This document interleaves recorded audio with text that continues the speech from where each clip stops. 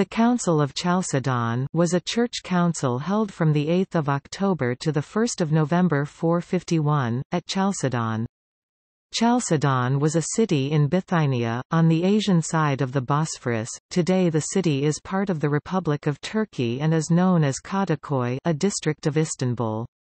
The council was called by Emperor Marcian to set aside the 449 Second Council of Ephesus, which had reinstated Eutyches, Archimandrite of Constantinople, deposed a number of bishops, and resulted in the death of Archbishop Flavian of Constantinople, shortly thereafter of injuries sustained in a beating.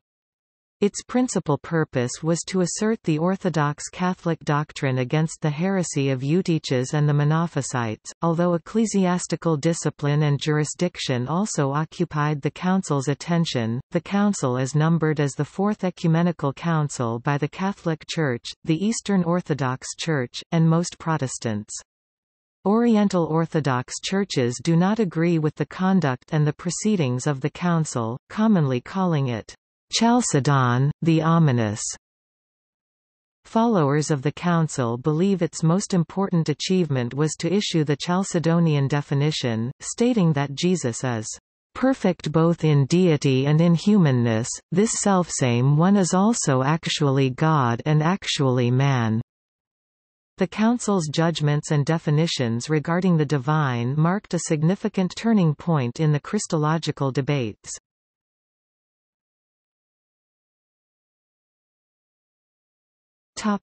Background. In 325, the First Ecumenical Council, First Council of Nicaea, determined that Jesus Christ was God, consubstantial, with the Father, and rejected the Arian contention that Jesus was a created being. This was reaffirmed at the First Council of Constantinople 381 and the Council of Ephesus 431.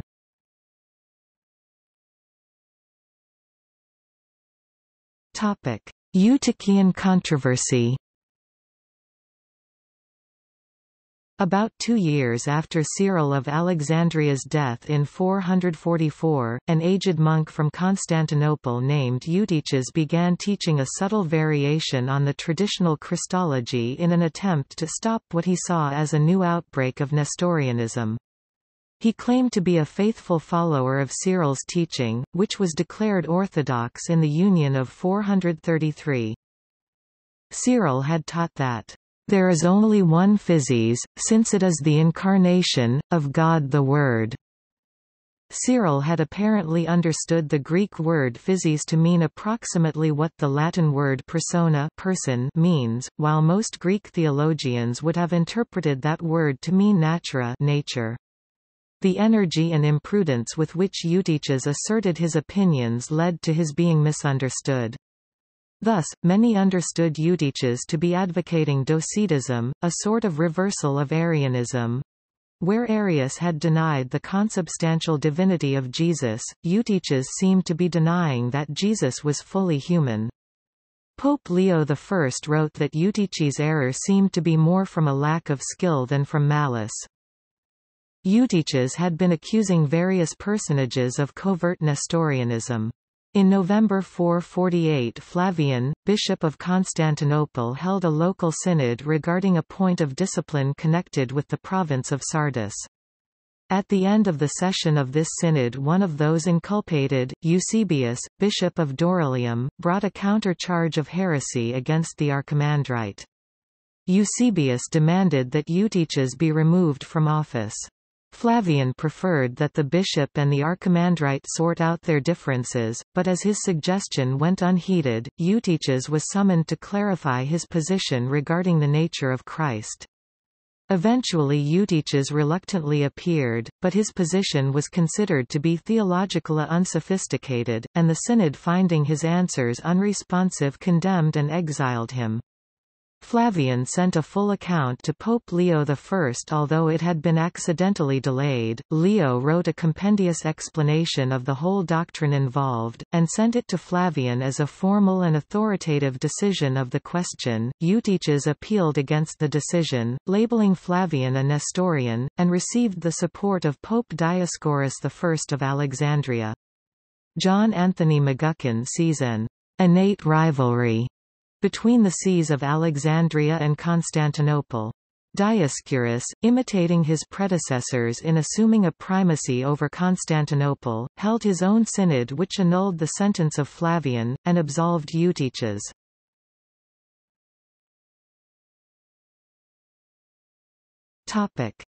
Latrocinium of Ephesus.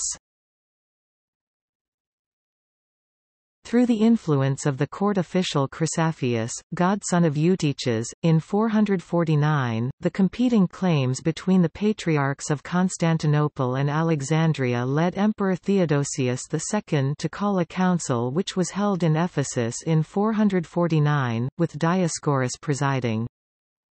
Pope Leo sent 4 legates to represent him and expressed his regret that the shortness of the notice must prevent the presence of any other bishop of the West. He provided his legates, one of whom died en route, with a letter addressed to Flavian explaining Rome's position in the controversy. Leo's letter, now known as Leo's Tome, confessed that Christ had 2 natures, and was not of or from 2 natures. On August 8, 449, the Second Council of Ephesus began its first session. The acts of the first session of this synod were read at the Council of Chalcedon, 451, and are thus preserved. The remainder of the acts, the first session being wanting, are known through a Syriac translation by a Monophysite monk, written in the year 535 and published from a manuscript in the British Museum. Nonetheless, there are somewhat different interpretations as to what actually transpired. The question before the council by order of the emperor was whether Flavian, in a synod held by him at Constantinople in November, 448, had justly deposed and excommunicated the archimandrite Eutyches for refusing to admit 2 natures in Christ. Dioscorus began the council by banning all members of the November 448 synod which had deposed Eutyches from sitting as judges. He then introduced Eutyches, who publicly professed that while Christ had 2 natures before the Incarnation, the 2 natures had merged to form a single nature after the Incarnation. Of the 130 assembled bishops, 111 voted to rehabilitate Eutyches. Throughout these proceedings, Hilary, one of the papal legates, repeatedly called for the reading of Leo's tome, but was ignored. The Eastern Orthodox Church has very different accounts of the Second Council of Ephesus. Pope Dioscorus requested deferring reading of Leo's tome, as it was not seen as necessary to start with, and could be read later. This was seen as a rebuke to the representatives from the Church of Rome not reading the tome from the start. Dioscorus then moved to depose Flavian of Constantinople and Eusebius of Dorylaeum on the grounds that they taught the Word had been made flesh and not just assumed flesh from the Virgin, and that Christ had 2 natures. When Flavian and Hilary objected, Dioscorus called for a pro-Monophysite mob to enter the church, which assaulted Flavian as he clung to the altar. Flavian died 3 days later. Dioscorus then placed Eusebius of Dorylaeum under arrest and demanded the assembled bishops approve his actions. Fearing the mob, they all did. The papal legates refused to attend the second session, at which several more orthodox bishops were deposed, including Ibas of Edessa, Irenaeus of Tyre, Domnus of Antioch, and Theodoret. Dioscorus then had Cyril of Alexandria's 12 anathemas declared orthodox with the intent of condemning any confession other than one nature in Christ. According to a letter to the Empress Pulcheria collected among the letters of Leo I, Hilary apologized for not delivering to her the Pope's letter after the synod, but owing to Dioscorus, who tried to hinder his going either to Rome or to Constantinople, he had great difficulty in making his escape in order to bring to the pontiff the news of the result of the council.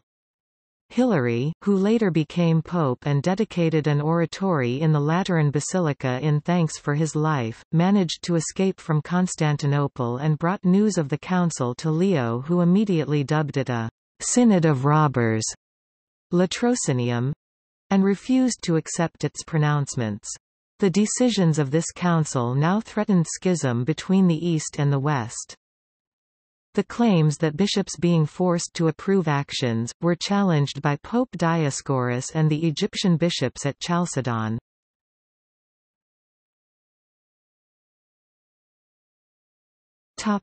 Convocation and session. The situation continued to deteriorate, with Leo demanding the convocation of a new council and Emperor Theodosius II refusing to budge, all the while appointing bishops in agreement with Dioscorus. All this changed dramatically with the emperor's death and the elevation of Marcion, an Orthodox Christian, to the imperial throne. To resolve the simmering tensions, Marcion announced his intention to hold a new council to set aside the 449 Second Council of Ephesus, which was named the Latrocinium, or Robber Council, by Pope Leo. Pulcheria, the sister of Theodosius, may have influenced this decision, or even made the convention of a council a requirement during her negotiations with Aspar, the Magister Militum, to marry Marcion. Leo had pressed for it to take place in Italy, but Emperor Marcion instead called for it to convene at Chalcedon, because it was closer to Constantinople, and would thus allow him to respond quickly to any events along the Danube, which was being raided by the Huns under Attila. The council opened on October 8, 451. Marcion had the bishops deposed by Dioscorus returned to their dioceses and had the body of Flavian brought to the capital to be buried honorably. The emperor asked Leo to preside over the council, but Leo again chose to send legates in his place. This time, bishops Pascasinus of Lilybaeum and Julian of Cos and two priests Boniface and Basil represented the Western Church at the council. The council was attended by about 520 bishops or their representatives and was the largest and best documented of the first 7 ecumenical councils. All the sessions were held in the Church of Saint Euphemia, Martyr, outside the city and directly opposite Constantinople. As to the number of sessions held by the Council of Chalcedon, there is a great discrepancy in the various texts of the Acts, also in the ancient historians of the council. Either the respective manuscripts must have been incomplete, or the historians passed over in silence several sessions held for secondary purposes. According to the Deacon Rusticus, there were in all 16 sessions. This division is commonly accepted by scholars, including Karl Joseph von Heffel, an historian of the councils. If all the separate meetings were counted, there would be 21 sessions. Several of these meetings, however, are considered as supplementary to preceding sessions. Pascasinus refused to give Dioscorus, who had excommunicated Leo leading up to the council, a seat at the council. As a result, he was moved to the nave of the church. Pascasinus further ordered the reinstatement of Theodoret and that he be given a seat, but this move caused such an uproar among the council fathers, that Theodoret also sat in the nave, though he was given a vote in the proceedings, which began with a trial of Dioscorus. Marcion wished to bring proceedings to a speedy end, and asked the council to make a pronouncement on the doctrine of the Incarnation before continuing the trial. The Council Fathers, however, felt that no new creed was necessary, and that the doctrine had been laid out clearly in Leo's tome. They were also hesitant to write a new creed as the First Council of Ephesus had forbidden the composition or use of any new creed. Aetius, deacon of Constantinople, then read Cyril's letter to Nestorius, and a second letter to John of Antioch. The bishops responded, "We all so believe, Pope Leo thus believes. We all thus believe. As Cyril so believe we, all of us, eternal be the memory of Cyril, as the epistles of Cyril teach such is our mind, such has been our faith, such is our faith, this is the mind of Archbishop Leo, so he believes, so he has written." Baronician, clerk of the consistory, then read from a book handed him by Aetius, the synodical letter of Leo to Flavian, Leo's tome. After the reading of the letter, the bishops cried out, "This is the faith of the Fathers, this is the faith of the Apostles. So we all believe, thus the Orthodox believe. Peter has spoken thus through Leo. So taught the Apostles. Piously and truly did Leo teach, so taught Cyril. Everlasting be the memory of Cyril. Leo and Cyril taught the same thing. This is the true faith. This is the faith of the Fathers. Why were not these things read at Ephesus?" However, during the reading of Leo's tome, 3 passages were challenged as being potentially Nestorian, and their orthodoxy was defended by using the writings of Cyril. Due to such concerns, the council decided to adjourn and appoint a special committee to investigate the orthodoxy of Leo's tome, judging it by the standard of Cyril's 12 chapters, as some of the bishops present raised concerns about their compatibility. This committee was headed by Anatolius, Patriarch of Constantinople, and was given 5 days to carefully study the matter. The committee unanimously decided in favor of the orthodoxy of Leo, determining that what he said was compatible with the teaching of Cyril. A number of other bishops also entered statements to the effect that they believed that Leo's tome was not in contradiction with the teaching of Cyril as well. The council continued with Dioscorus's trial, but he refused to appear before the assembly. However, historical accounts from the Eastern Orthodox Church note that Pope Dioscorus was put under solitary arrest. As a result, he was condemned, but by an underwhelming amount. More than half the bishops present for the previous sessions did not attend his condemnation, and all of his decrees were declared null. Empress Pulcheria, Marcion's wife, told Dioscorus, "In my father's time, there was a man who was stubborn," referring to Saint John Chrysostom, "and you are aware of what was made of him." To which Dioscorus famously responded, "And you may recall that your mother prayed at his tomb, as she was bleeding of sickness." Pulcheria is said to have slapped Dioscorus in the face, breaking some of his teeth, and ordered the guards to confine him, which they did pulling his beard hair. Pope Dioscorus is said to have put these in a box and sent them back to his church in Alexandria noting, "This is the fruit of my faith." Marcion responded by exiling Dioscorus. All of the bishops were then asked to sign their assent to the tome, but a group of 13 Egyptians refused, saying that they would assent to the traditional faith. As a result, the emperor's commissioners decided that a credo would indeed be necessary and presented a text to the fathers. No consensus was reached. Pascasinus threatened to return to Rome to reassemble the council in Italy. Marcion agreed, saying that if a clause were not added to the credo, the bishops would have to relocate. The committee then sat in the oratory of the Most Holy Martyr Euphemus and afterwards reported a definition of faith which, while teaching the same doctrine, was not the tome of Leo. Although it could be reconciled with Cyril's formula of reunion, it was not compatible in its wording with Cyril's 12 anathemas. In particular, the third anathema reads, "If anyone divides in the one Christ the hypostasis after the union, joining them only by a conjunction of dignity or authority or power, and not rather by a coming together in a union by nature, let him be anathema." This appeared to some to be incompatible with Leo's definition of two natures hypostatically joined.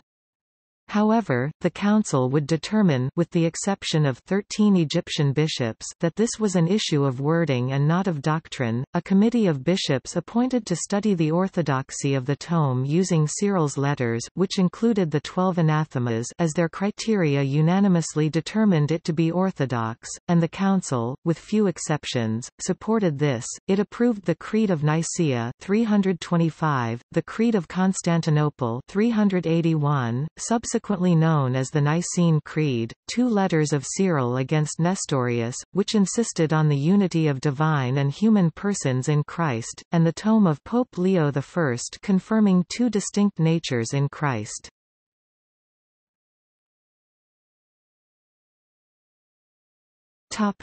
Acceptance.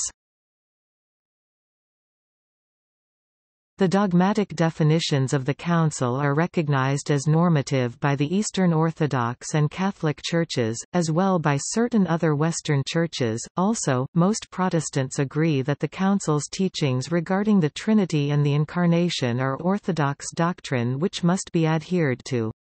The Council, however, is rejected by the Assyrian Church of the East and the Oriental Orthodox churches, the latter teaching rather that the Lord Jesus Christ is God the incarnate Word. He possesses the perfect Godhead and the perfect manhood. His fully divine nature is united with his fully human nature yet without mixing, blending or alteration.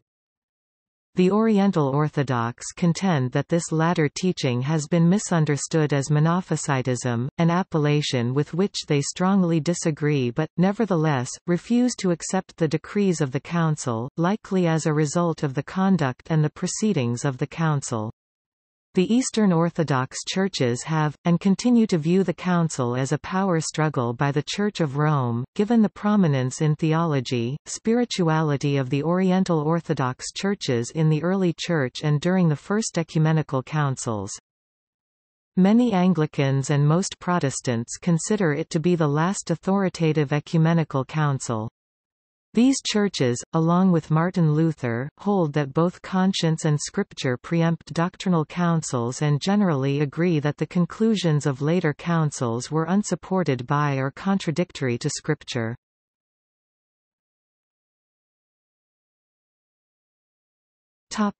Results.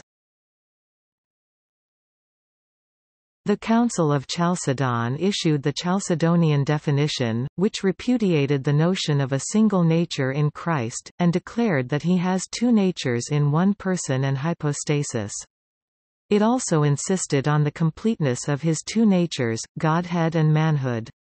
The Council also issued 27 disciplinary canons governing church administration and authority.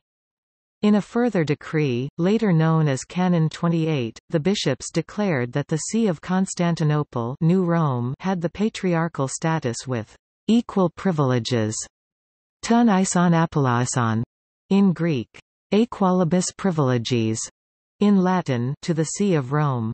No reference was made in Canon 28 to the bishops of Rome or Constantinople having their authority from being successors to Peter or Andrew respectively. Instead, the stated reasons in the actual text of the canon that the episcopacy of these cities had been granted their status was the importance of these cities as major cities of the empire of the time.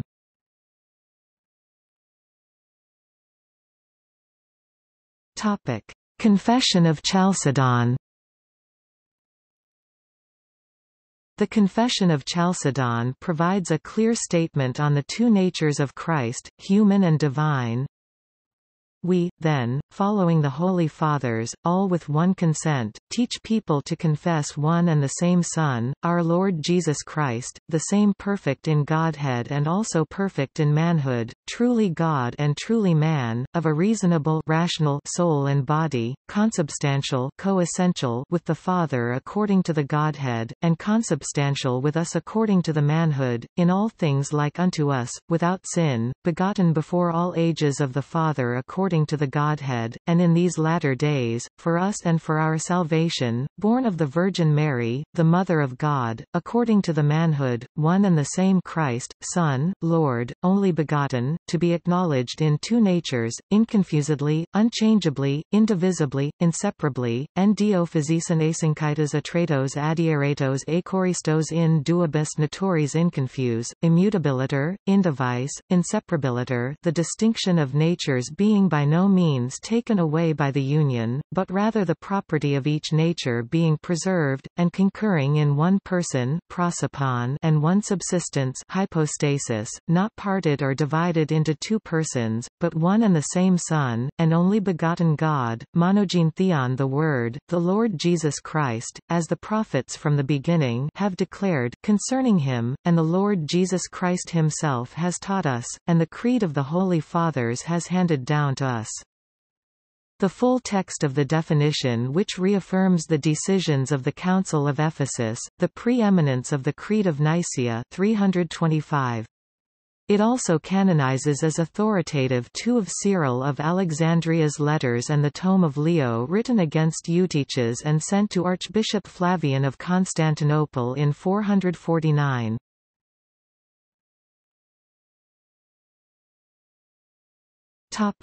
Canons. The work of the Council was completed by a series of 30 disciplinary canons, the ancient epitomes of which are: the canons of every synod of the Holy Fathers shall be observed. Whoso buys or sells an ordination, down to a prosmenarius, shall be in danger of losing his grade. Such shall also be the case with go-betweens. If they be clerics, they shall be cut off from their rank; if laymen or monks, they shall be anathematized. Those who assume the care of secular houses should be corrected, unless perchance the law called them to the administration of those not yet come of age, from which there is no exemption. Unless further their bishop permits them to take care of orphans and widows. Domestic oratories and monasteries are not to be erected contrary to the judgment of the bishop. Every monk must be subject to his bishop, and must not leave his house except at his suggestion. A slave, however, cannot enter the monastic life without the consent of his master. Those who go from city to city shall be subject to the canon law on the subject. In martyries and monasteries ordinations are strictly forbidden. Should anyone be ordained therein, his ordination shall be reputed of no effect. If any cleric or monk arrogantly affects the military or any other dignity, let him be cursed. Any clergyman in an almshouse or monastery must submit himself to the authority of the bishop of the city. But he who rebels against this, let him pay the penalty. Litigious clerics shall be punished according to canon, if they despise the episcopal and resort to the secular tribunal. When a cleric has a contention with a bishop, let him wait till the synod sits, and if a bishop have a contention with his metropolitan, let him carry the case to Constantinople. No cleric shall be recorded on the clergy list of the churches of two cities. But if he shall have strayed forth, let him be returned to his former place. But if he has been transferred, let him have no share in the affairs of his former church. Let the poor who stand in need of help make their journey with letters pacificatory and not commendatory, for letters commendatory should only be given to those who are open to suspicion. One province shall not be cut into two. Whoever shall do this shall be cast out of the episcopate. Such cities as are cut off by imperial rescript shall enjoy only the honor of having a bishop settled in them, but all the rights pertaining to the true metropolis shall be preserved. No cleric shall be received to communion in another city without a letter commendatory. A cantor or lector alien to the sound faith, if being then married, he shall have begotten children, let him bring them to communion, if they had there been baptized. But if they had not yet been baptized, they shall not be baptized afterwards by the heretics. No person shall be ordained deaconess except she be 40 years of age. If she shall dishonor her ministry by contracting a marriage, let her be anathema. Monks or nuns shall not contract marriage, and if they do so, let them be excommunicated. Village and rural parishes, if they have been possessed for 30 years, they shall so continue. But if within that time, the matter shall be subject to adjudication. But if by the command of the emperor a city be renewed, the order of ecclesiastical parishes shall follow the civil and public forms. Clerics and monks, if they shall have dared to hold conventicles and to conspire against the bishop, shall be cast out of their rank. Twice each year the synod shall be held wherever the bishop of the metropolis shall designate, and all matters of pressing interest shall be determined. A clergyman of one city shall not be given a cure in another. But if he has been driven from his native place and shall go into another, he shall be without blame. If any bishop receives clergymen from without his diocese, he shall be excommunicated as well as the cleric he receives. A cleric or layman making charges rashly against his bishop shall not be received. Whoever seizes the goods of his deceased bishop shall be cast forth from his rank. Clerics or monks who spend much time at Constantinople contrary to the will of their bishop, and stir up seditions, shall be cast out of the city. A monastery erected with the consent of the bishop shall be immovable. And whatever pertains to it shall not be alienated. Whoever shall take upon him to do otherwise, shall not be held guiltless. Let the ordination of bishops be within 3 months, necessity however may make the time longer. But if anyone shall ordain counter to this decree, he shall be liable to punishment. The revenue shall remain with the oeconomus. The oeconomus in all churches must be chosen from the clergy. And the bishop who neglects to do this is not without blame. If a clergyman elope with a woman, let him be expelled from the church. If a layman, let him be anathema. The same shall be the lot of any that assist him. The bishop of New Rome, Constantinople, shall enjoy the same privileges as the bishop of Old Rome, on account of the removal of the empire. For this reason the metropolitans of Pontus, of Asia, and of Thrace, as well as the barbarian bishops shall be ordained by the bishop of Constantinople. He is sacrilegious who degrades a bishop to the rank of a presbyter. For he that is guilty of crime is unworthy of the priesthood. But he that was deposed without cause, let him be still bishop. It is the custom of the Egyptians that none subscribe without the permission of their archbishop, wherefore they are not to be blamed who did not subscribe the epistle of the Holy Leo until an archbishop had been appointed for them. Canon 28 grants equal privileges to Constantinople as of Rome, because Constantinople as the new Rome as renewed by Canon 36 of the Quinisext Council. Pope Leo declared the Canon 28 null and void and only approved the canons of the Council which were pertaining to faith.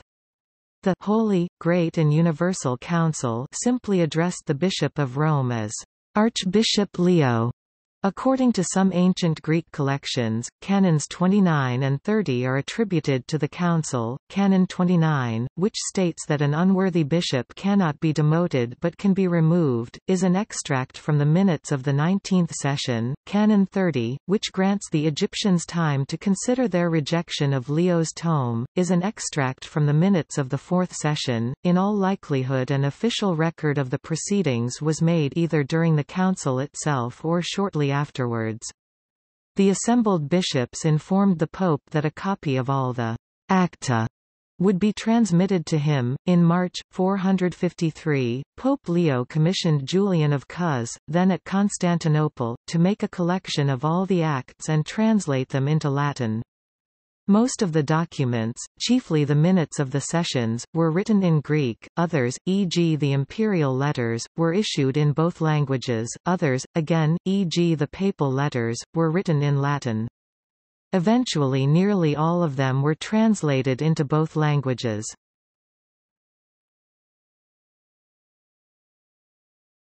The status of the sees of Constantinople and Jerusalem.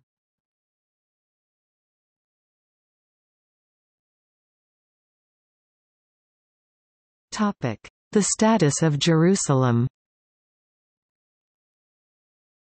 The Metropolitan of Jerusalem was given independence from the Metropolitan of Antioch and from any other higher-ranking bishop, given what is now known as autocephaly, in the Council's 7th session whose "Decree on the Jurisdiction of Jerusalem and Antioch" contains The Bishop of Jerusalem, or rather the Most Holy Church which is under him, shall have under his own power the three Palestines."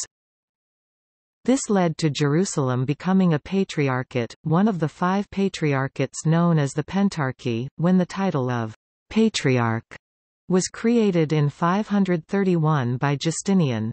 The Oxford Dictionary of the Christian Church, S.V. Patriarch Ecclesiastical, also calls it a title dating from the 6th century, for the bishops of the 5 great sees of Christendom. Merriam-Webster's Encyclopedia of World Religions, says, 5 patriarchates, collectively called the Pentarchy, were the first to be recognized by the legislation of the Emperor Justinian, reigned 527 to 565.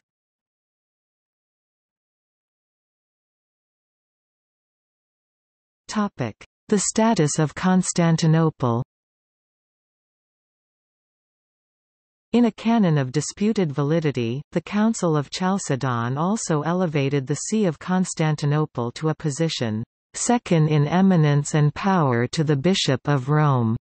The Council of Nicaea in 325 had noted that the sees of Alexandria, Antioch, and Rome should have primacy over other, lesser dioceses. At the time, the See of Constantinople was not yet of ecclesiastical prominence, but its proximity to the imperial court gave rise to its importance. The Council of Constantinople in 381 modified the situation somewhat by placing Constantinople second in honor, above Alexandria and Antioch, stating in Canon 3, that, "The Bishop of Constantinople shall have the prerogative of honor after the Bishop of Rome, because Constantinople is New Rome." In the early 5th century, this status was challenged by the bishops of Alexandria, but the Council of Chalcedon confirmed in Canon 28, "For the Fathers rightly granted privileges to the throne of Old Rome, because it was the royal city." And the 150 most religious bishops, actuated by the same consideration, gave equal privileges Issa Presbyea to the most holy throne of New Rome, justly judging that the city which is honored with the sovereignty and the Senate and enjoys equal privileges with the old imperial Rome, should in ecclesiastical matters also be magnified as she is, and rank next after her. In making their case, the Council Fathers argued that tradition had accorded honor to the See of Older Rome because it was the first imperial city. Accordingly, moved by the same purposes, the Fathers apportioned equal prerogatives to the Most Holy See of New Rome, because the city which is honored by the imperial power and Senate and enjoying privileges equaling older imperial Rome should also be elevated to her level in ecclesiastical affairs and take second place after her. The framework for allocating ecclesiastical authority advocated by the Council Fathers mirrored the allocation of imperial authority in the later period of the Roman Empire. The Eastern position could be characterized as being political in nature, as opposed to a doctrinal view. In practice, all Christians East and West addressed the papacy as the See of Peter and Paul or the Apostolic See rather than the See of the imperial capital. Rome understands this to indicate that its precedence has always come from its direct lineage from the apostles Peter and Paul rather than its association with imperial authority. After the passage of the Canon 28, Rome filed a protest against the reduction of honor given to Antioch and Alexandria. However, fearing that withholding Rome's approval would be interpreted as a rejection of the entire council, in 453 the Pope confirmed the council's canons with a protest against the 28th.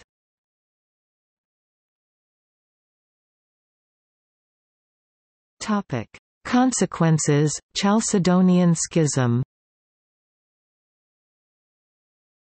The near immediate result of the council was a major schism. The bishops that were uneasy with the language of Pope Leo's tome repudiated the council, saying that the acceptance of two physes was tantamount to Nestorianism.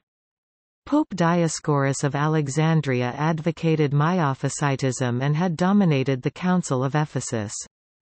Churches that rejected Chalcedon in favor of Ephesus broke off from the rest of the Eastern Church in a schism, the most significant among these being the Church of Alexandria, today known as the Coptic Orthodox Church of Alexandria.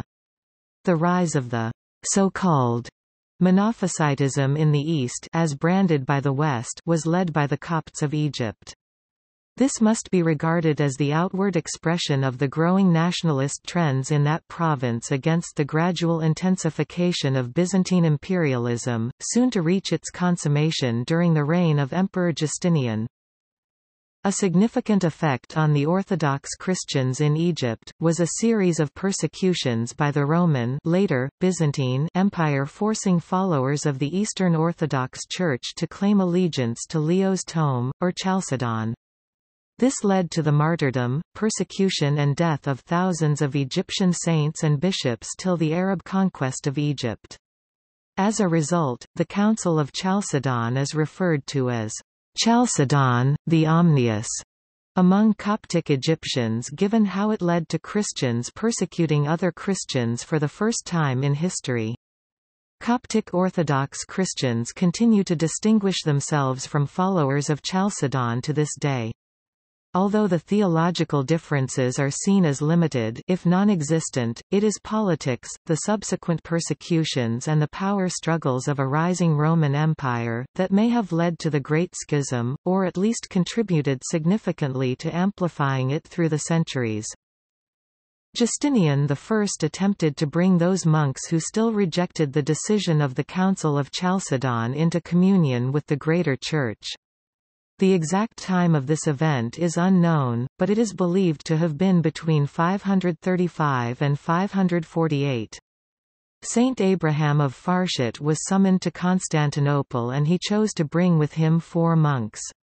Upon arrival, Justinian summoned them and informed them that they would either accept the decision of the council or lose their positions. Abraham refused to entertain the idea.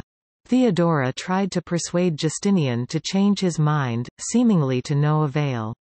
Abraham himself stated in a letter to his monks that he preferred to remain in exile rather than subscribe to a faith contrary to that of Athanasius. They were not alone, and the non-Chalcedon churches compose Oriental Orthodoxy, with the Church of Alexandria as their primus inter pares. Only in recent years has a degree of rapprochement between Chalcedonian Christians and the Oriental Orthodox been seen.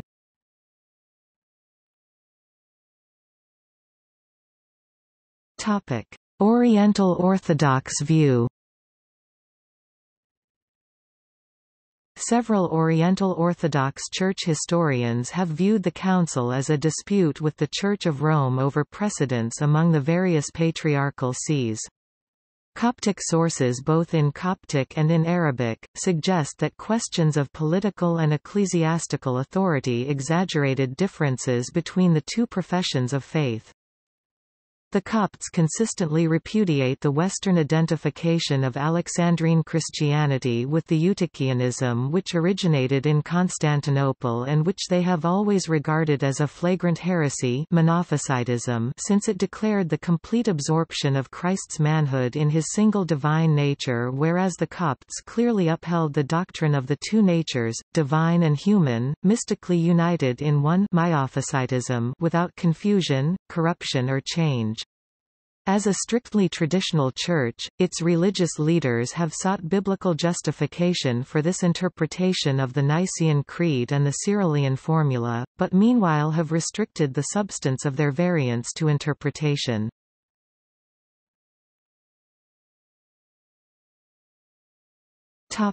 Liturgical commemorations.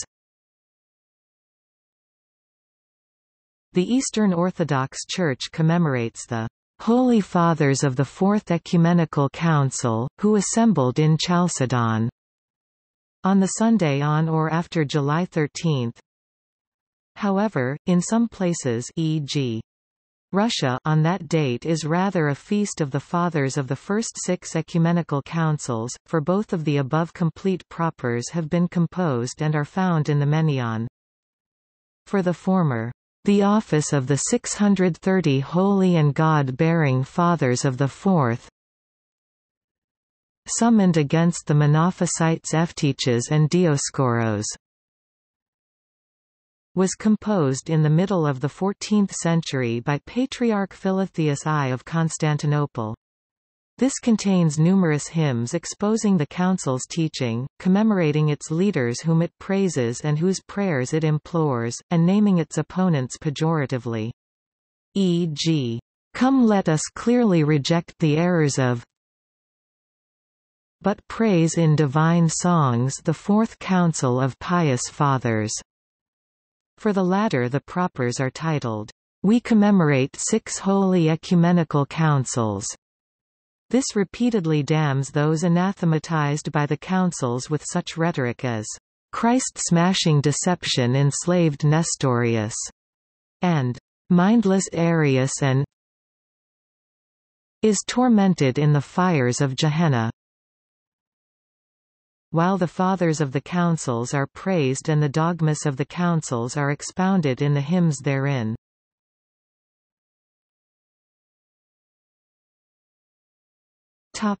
See also: Pamphilus the theologian. Notes